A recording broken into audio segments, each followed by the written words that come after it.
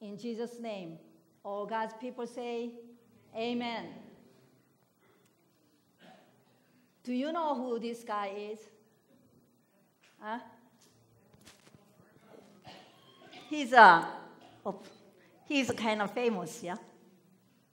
What is he famous for? Money. Money, right? And I heard that he is at least number 2 richest man in America. Is it true? And yet, his biographer said this. He once confessed to his biographer, saying that one thing that I am very scared of, I am afraid to die. You see, he subscribed his father's ethics in his business, but he didn't subscribe his parents' religion. Even when he was young, he was too logical, too mathematical to jump in, make a leap of faith. And he rather trust the numbers, logics, mathematical equations, rather than unseen, untouchable divinity. So, even though he is very successful, even though he has lots of money, we think someone has lots of money, they will be very happy. Of course, maybe he has lots of money, so he's afraid to die, right? What he's going to do with all his fame and fortune. And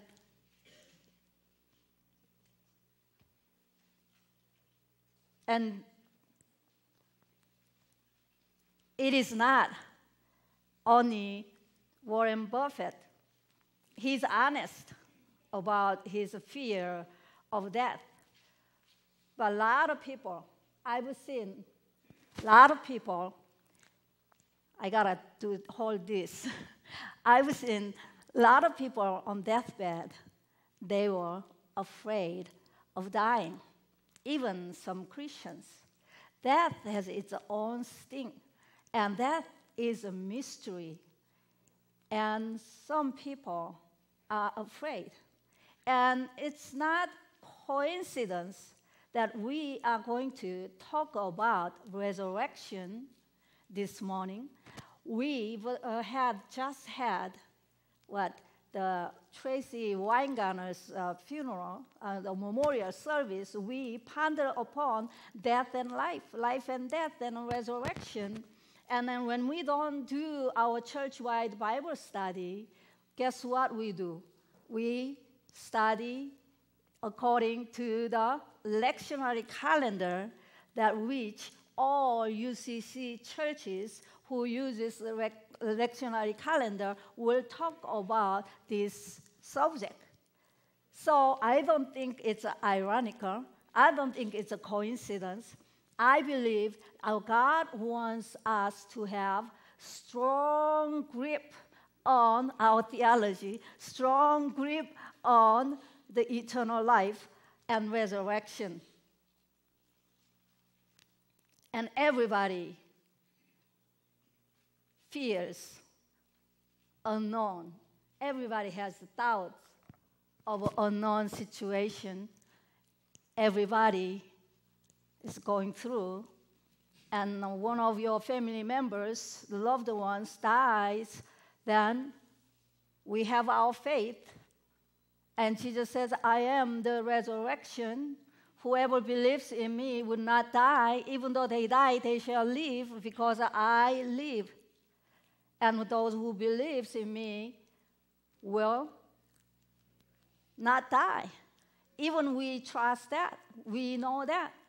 And few times that going through fear, going through our minds. And today's passage is about the resurrection. You are thinking, well, this is not Easter Sunday. How come we are talking about resurrection? I mean, actually, every Sunday we are celebrating resurrection of our Lord Jesus, right? We come to worship him because we celebrate the resurrection every Sunday. The Sabbath is a Saturday, right? All Christians keep as a Sabbath on the Sunday because it is a resurrection day, the Lord's day. Amen? So we are going to talk about resurrection because some Sadducees in the Bible, today's reading, how many of you know which was a Sadducees? Why they are Sadducees called?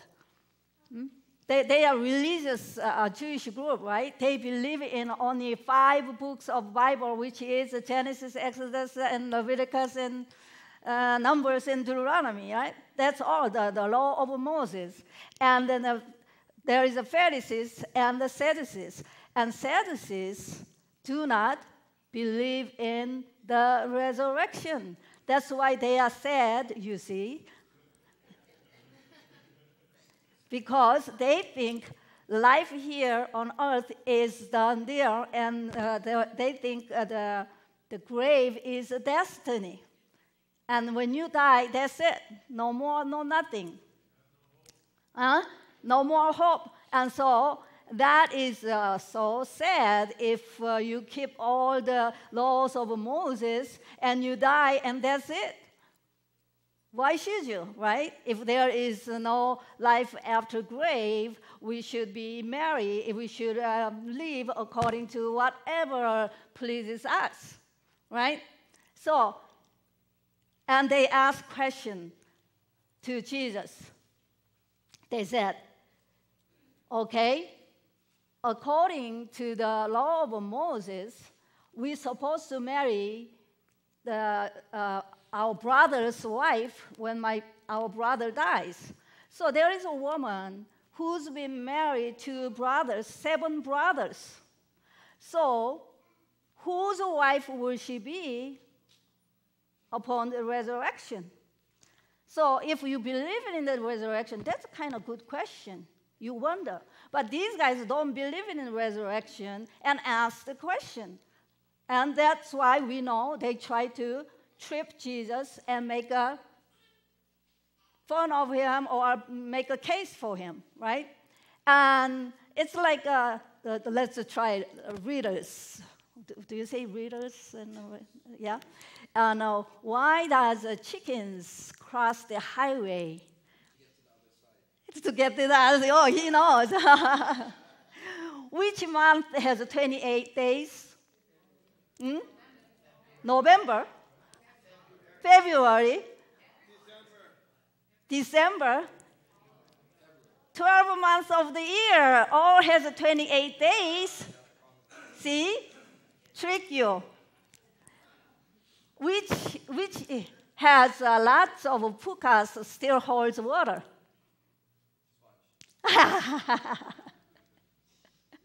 He's good. Sponge, right? But Jesus didn't answer.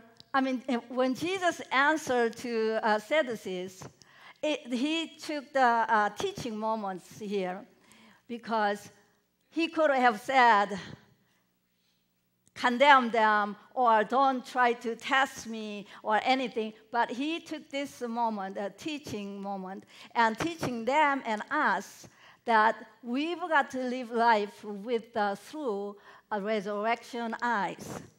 And when we look at our life, live our life with the resurrection eyes, we will fulfill the purpose of our lives, and we will have a successful life, or we will fulfill our lives. And that's why Jesus says, look and live life through resurrection eyes. In his answers, we can find how we can do that. In his answers, that I've come up with 2 C's that we can live life when we look at through resurrection eyes, the eyes of a resurrection perspective of a heavenly world. Amen? So let's look at 2 C's this morning. And open, so I cannot grab my Bible because the microphone is keep on falling down, so I got to hold it. So you've got to have your Bible on your hand and then read it to me and all that. Now, above verse 35, and Jesus answered their question, whose wife will she be? And Jesus said something like, there won't be any marriage, anybody be given marriage. Why is that? In heaven, there won't be any marriage. You see, marriage is what? When we are on earth, when we make a covenant relationship with one another, we say what? Till death do us apart, right? So when the death comes, when we are risen from the dead, there is no covenant relationship need to be done, physical, earthly covenant relationship be done, because we have what? Our covenant relationship with our Almighty God. And we become brides of Jesus Christ. And we are not going to be in marriage. You know, our kids are very smart, right? They once asked Michelle, what my grandfather, who died before he was born, and how old is he going to be when he dies and risen from the dead? That's a good question, isn't it? How old will you be when you are risen from the dead? And what do you think? That's a good question if we believe in the resurrection, right?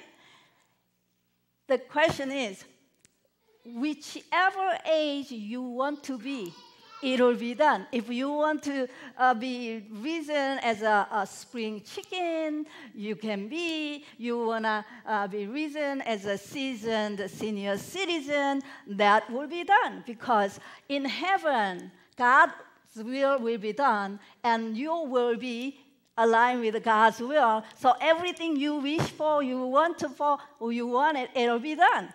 Amen? Does it make sense? And also that we notice that when Jesus was risen from the dead, he was unrecognized by at glance, right? So it tells us that upon resurrection, we are going to be transformed somehow. But you still have your identity. You still have your identity because later on, people recognize Jesus as Jesus, right? So, and then verse 36, they no longer die, so therefore we don't need a marriage in heaven, right? They no longer die. They live forever like what? Angels. Hallelujah. Like angels. So that's because you are, it says, children of God. And then you are children of God means you are children of what? Resurrection. That's your identity. That's your identity. You are children of a resurrection who lives forever like an angel, like angels. Can you imagine? So should you worry about you gain weight? Should you worry about you gain some wrinkles? Should you worry about anything in life? Suffering, pain, and heartaches? Because this life is so short, and we're going to live long, long eternity. All our perishable body will be what? gone, our souls going to meet our Lord Jesus. So, in other words, Jesus is saying to Sadducees that you've got to focus, living, set your mind things above, things are more important. And because Sadducees, they live according to the law of Moses. Thou shalt not do this, thou shalt not do that, thou shalt not do this. There's no use for anything if you're going to hit the grave and that is it. That's what Jesus is telling them and us. And those who believe in Jesus Christ, they are the sons and daughters of God. They are the sons and daughters of resurrection. So when there is a story about a lady who was going through Alzheimer's disease, and Philip Yancey's wife was volunteering at a nursing home where the lady, Betsy, who was going through Alzheimer's disease. And one day, the volunteer, Philip Yancey's wife, asked Betsy to read the hymn, "The All Rugged Cross." And she was reading on a far away. There's a all rugged cross stands. And then she was reading it's an emblem of a suffering and shame. And she stopped and crying. And then read it again. And she again stopped and crying. And said, "It's too sad. And I'm so thankful that my Lord came and died on a cross. And I will cling to the all-rugged cross and exchange it for someday for a crown." And this was first time in many years she ever made intelligent conversation. That is her faith. And she was clinging to her identity in spite of everything is going on her life. I mean, she lost all the memory. She doesn't recognize anybody, but she still recognizes the all-rugged cross. That is how we should live when we live life through the eyes of resurrection, when we set our minds on the things above. That's how we can live life its fullness. That's how we no longer have to be slaves to fear, because I am a child of Most High God. Amen? That's what our Lord Jesus wants us to really, really get strong grip on that theology, that what Jesus has done is for you, and you shall cling to it, cling to your identity. Amen? So the first C will be cling what? Cling to the all-rugged cross, or cling to my identity. So please say to your neighbors and look at each other and say, I am a child of God. Of God. You gotta be very convincing though. And then when I die, I will rise from the dead. When I die, I will rise from the dead. And I become like an angel. That's why we all say, when you do such good ministries and helping and loving one another, we call you what? Angels of God, right?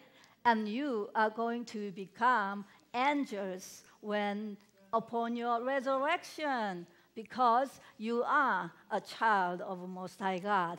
Amen? Let's shout it. I am a child of God. Amen? So you shouldn't be no longer slaves to fear of heartaches and headaches or sufferings, finances, broken relationships. No longer you should suffer from fear, because you are child of Most High God. And when you focus on that, God will deliver you. All things gonna work together for good to those who love God and are called according to His purpose. Amen? Amen. And then second C is this. And verses 38, is it 38? Jesus says what? God is not the God of dead, but God of living, and all who are alive. All who are alive in Christ, dead or live, we are alive in Christ. That is what God is for. And God is for the living, God is not for the grave. God is not for the death. Or when we die, we are living, right? So God is for living eternal life or earthly life. God is for. There is a story about Chinese peasant girls, the country girls, who was so despaired by their situation.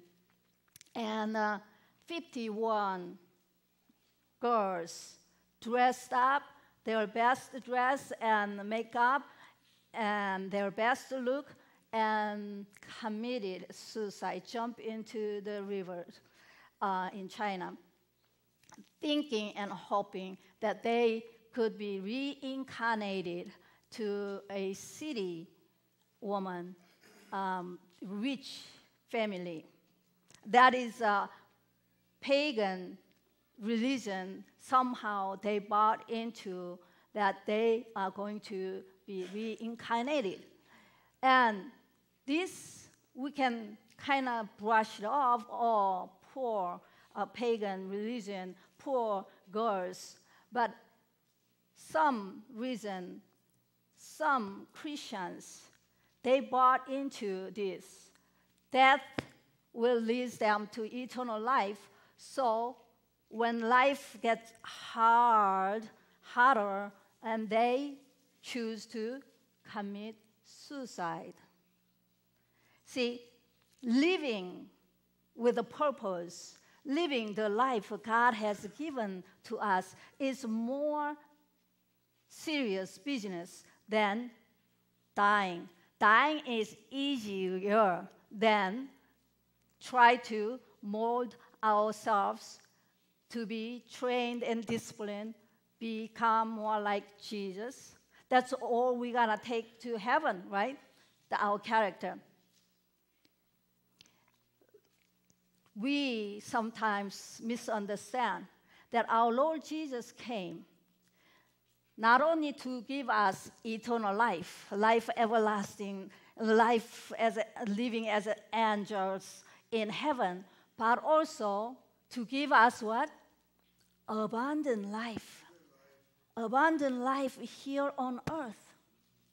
Abundant life here on earth. And when we live according to the purpose of our life, and when we are led by the direction of the Holy Spirit, when we discipline ourselves, that's when we are going to have abundant life. Abundant life doesn't mean rich like Warren Buffett. Abundant life comes when we seek ye first the kingdom of heaven. Then everything will be added on to you. And a lot of Christians are very rich, but they didn't become rich because they chased after the fame and fortune. They chased after what? God, Almighty God. He has good answers. Almighty God. And they crave to live for God as they are on this earth. And Apostle Paul says, when he was in jail, he says what? He was expecting execution. He's waiting for his death sentence. And he says, Philippians 1:21, he says what? For to me is what? To live is for Christ, and to die is gain. You gain better home, better house, better body, better everything. So that's done deal. I can relax. I don't have to worry about it. That's done deal. So therefore, when I live, I will live for Jesus. He's saying, I have a strong craving to live for Jesus. My life, my whole being. You know, we often try to carry out our mission, live out our purpose, and we try to evangelize people. We try to get the people into heaven, right? Lead them to get into heaven. When our children, everybody we know, we try to get them to Jesus so that they can get in the heaven, right? We forget that is what? We forget that we got to teach them to obey what Christ commanded us. We forget that Jesus has been talking about kingdom of heaven here on earth. Jesus tried to get the heaven into us, into everybody we've connected. Not only say them ABC and baptize them so that they can have a guaranteed life, salvation, justification, but also we have to lead them for sanctification. And if we don't live sanctification, we cannot lead anybody to sanctification. We cannot work together. And when we do sanctification, in the work of sanctification, then we will have heaven in our hearts. When we have a heaven in our hearts, what each one of us have a heaven in our hearts, then this ohana will be what? Kingdom of heaven on earth. That's what Jesus wants us. Did you know that? Amen. Kingdom of God. Who rules in the kingdom of God? Jesus. God rules, right? When God rules me, and God rules all my life, everything I do, this will be what? Kingdom of God. Do you get it? When Christ rules everything I do, then it is kingdom of God. Now, how do we do that? How do we do that? We've got to crave to live for Jesus, as Apostle Paul says.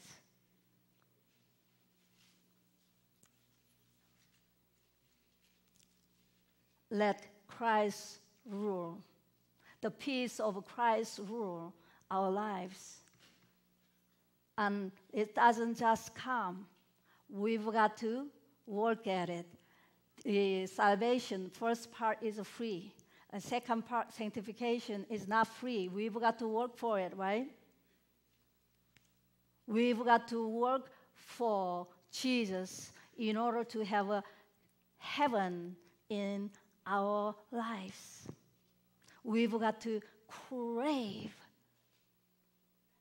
to live for Jesus. That's when we are going to have a peace of Jesus Christ rule our hearts. And no matter what's happening around us, we will not fear, we will not rattled, we will not destroyed, we will not dismayed. We will not walk away from our faith. We will cling to our identity. You see, two are together. Amen? So what would be a second C our Lord Jesus wants to teach us? God is not for the living, not for the dead, but for the living, all who are alive. So therefore, we've got to live for God. And we've got to crave to serve Him. We've got to crave to please Him. That's why you are here today, this morning, aren't you? We've got to. So what would be second? Crave to live for Jesus Christ. Crave to live for our God. Amen? So let's say to our neighbors, for to me, to live is for Christ.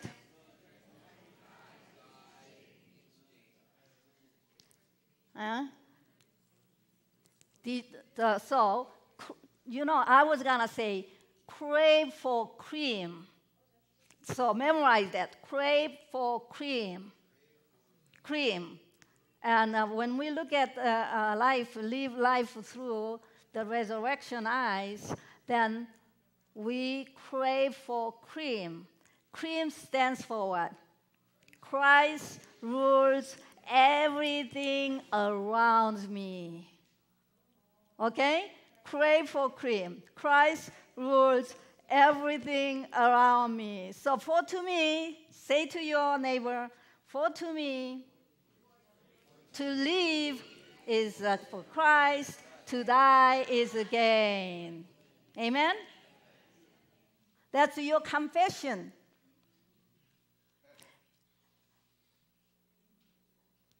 Our God wants us to remember what He has done, what our Lord Jesus has done when we believe in Him.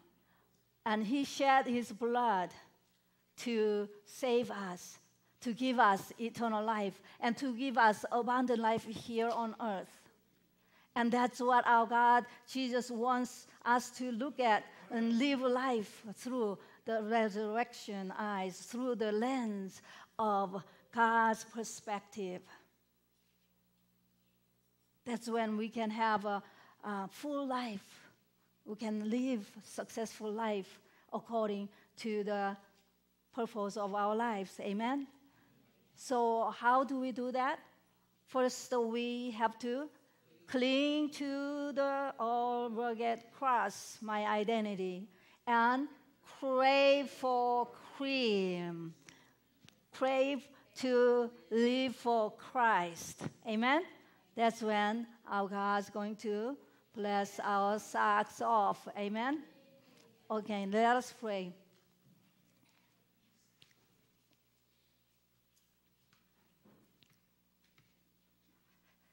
Oh, Lord God, we thank you for your love and grace poured out. And this table just reminds us your sacrifice. Help us to live life worthy of your sacrifice. Oh God, pour out your anointing and lead us to live life as an ambassador